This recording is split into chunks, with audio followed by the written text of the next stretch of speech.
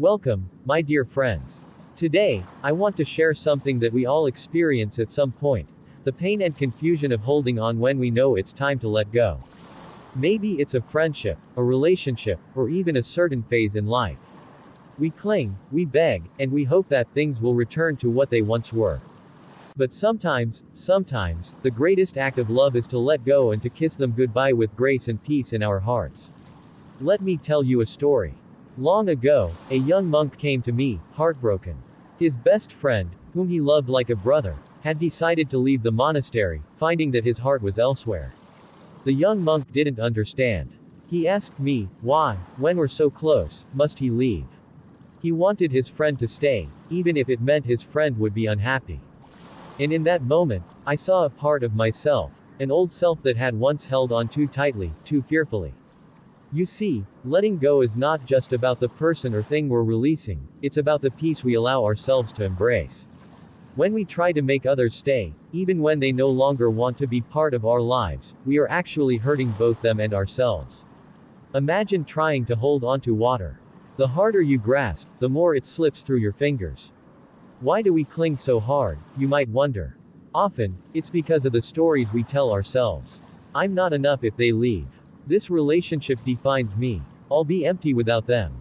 But these are illusions. Each of us is complete, and every goodbye, though painful, is an opportunity to deepen our self-understanding. Think of the seasons, my friends. In autumn, the trees let go of their leaves. They don't cling to what once brought them beauty. They release and prepare for the next cycle. In our lives, too, change is the only constant. People will come and go, just as the leaves on the trees do. And holding onto them only delays our own growth, just as it blocks theirs. The Buddha once taught that attachment is the root of all suffering. But what does that truly mean? Attachment keeps us in the past, a place we cannot change, or pushes us into a future that doesn't yet exist. Freedom from attachment, however, brings us to the present, where life is happening right now. Here, we can find peace because we're no longer chasing something that isn't there. Remember, there is great beauty in loving someone without needing to own them. We can love deeply and also let go gracefully. Saying goodbye doesn't mean we stop caring or stop appreciating what they brought into our lives. It simply means we're honoring their path and our own. Now, I encourage you to take a moment and reflect. Who or what in your life might be time to release? What are you holding onto out of fear? When we let go, we create space for new relationships, for new growth, for new parts of ourselves to emerge. By letting go, you're not losing, you're expanding. And let's remember, too, that some will release us along their journey. When they do, let us offer them a silent blessing as they leave. May they find happiness and peace, wherever they may go.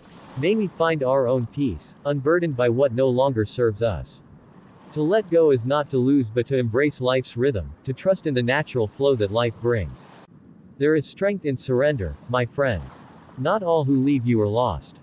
Some go because that is their journey. And you, too, have your path to follow. When we can say goodbye with love instead of resentment, we free ourselves from anger, from doubt, and from the desire to control what was never ours to control. Letting go is not something you do just once, it is a practice.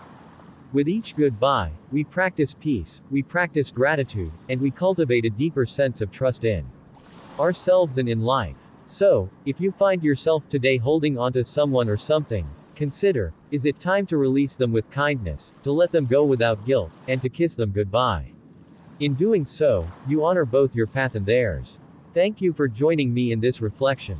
May you find the strength to let go, the courage to trust, and the peace that comes with embracing your journey. If this message has touched your heart, please consider sharing it with others who may need to hear it. Subscribe to the Mindful Path TV for more lessons like this. Together, we walk the path of mindfulness, of peace, and of self-discovery.